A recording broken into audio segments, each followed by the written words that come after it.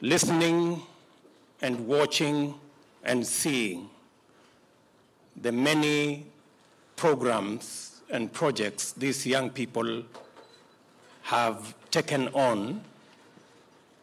demonstrates and confirms to us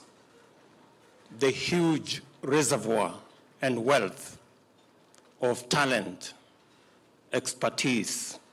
and knowledge in our human capital. It confirms our belief that the single most important resource that we have as a nation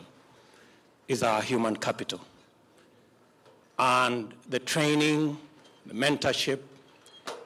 and the availing of opportunity is key to ensuring that this tremendous potential is turned into reality. The second issue, Your Excellency, again, looking at the architecture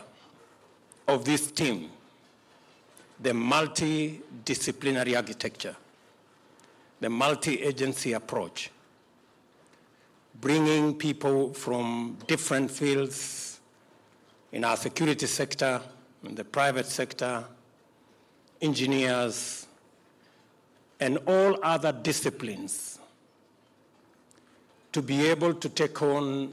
these huge national tasks has demonstrated that with synergy,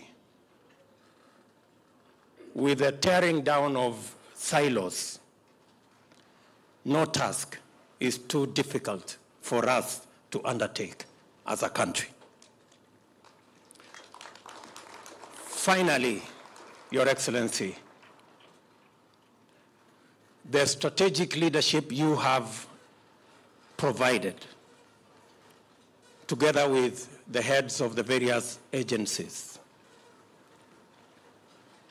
is the catalyst that has actually made and unlocked this tremendous potential that exists in our young men and women. And we must be grateful that under your leadership, these young men and women have gotten the opportunity to be able to showcase and to harness and to display their talents, their skills, and their expertise. Your Excellency, going forward with this kind of approach, it is indeed possible for us to take on the huge challenge that we have of unemployment in our nation by ensuring that we tap into every skill and every talent and every effort that can be